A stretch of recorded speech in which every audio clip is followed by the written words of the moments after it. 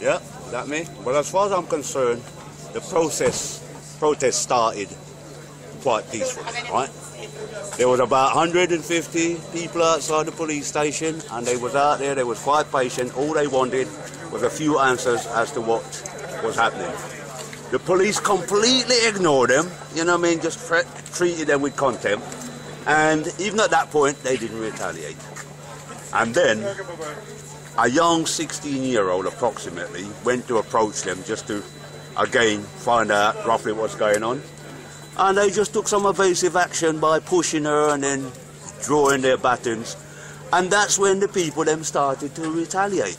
Now, I think in all circumstances, having seen that, most people retaliate. Yes? Now, the police seems to have this contempt for people. And I don't think they necessarily needed to have killed the guy, yeah?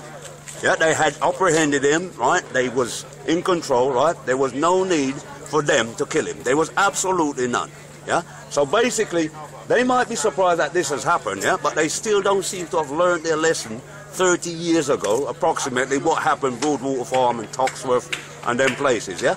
Now, you cannot keep on oppressing people, right? They talk about Tottenham being bad and things. There's nothing wrong with Tottenham, right? We've got a mixture, right, of people in Tottenham. Everybody in general gets on, yeah? So why are they trying to make it out as if Tottenham, you understand, is, you understand, that sort of hot spot, and, you understand, it is that bad?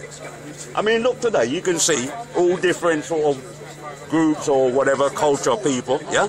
There's nothing that serious in Tottenham, yeah? But like I say, they seem to specifically target Tottenham and places like Brixton, the deprived era where they know predominantly most black peoples, you understand, and things sort of reside, yeah? Well, I sincerely hope that today, this event, will sort of make some changes, some progress, yeah? Because this is not just about black people now, because if you can see in the pictures, there's all sort of people, yeah? Yeah, it's not just black people, so they can't use that now as an excuse and say, you know what I mean, black people are retaliating in, you know what I mean, in different ways and things like that, yeah?